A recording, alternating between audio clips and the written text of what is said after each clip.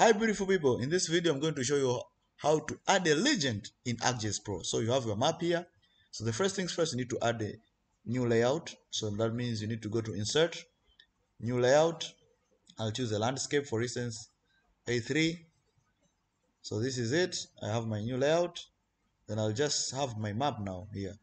So by having it, that means you need to go to the map frame in the insert here, because you have already inserted a layout. The map frame, I'm choosing the existing one from the map, and I'll just draw it somewhere here like this one.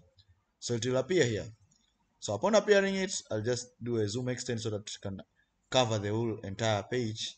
That means I'll just go for this one, then zoom extend here by selecting this, then zoom extend or zoom to layer.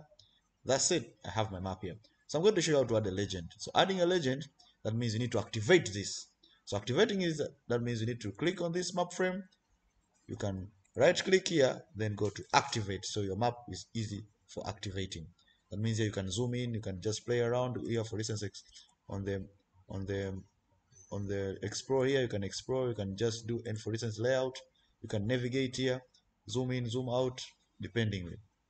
So to add a legend now, you need to close this activation, then go to the insert, then now go to direct to the legend. So you have different legend, or you can click more. So for my case, I prefer legend 6.